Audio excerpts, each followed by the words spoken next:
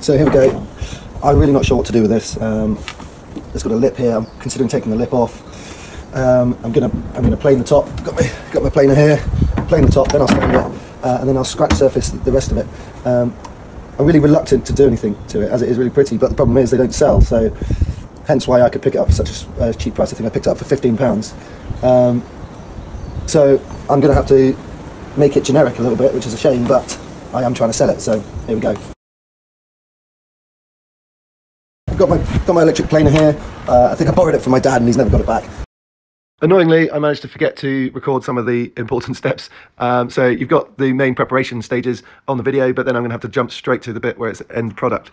So after filling all the gaps and scratch sanding all the surfaces, I primed it and then painted it with a stunning colour, and it's come out beautifully. I was really happy with the end product. It sold really quickly, having spent about £10 on it, and for buying it for 15 quid and selling it for 300. Like and follow for more videos.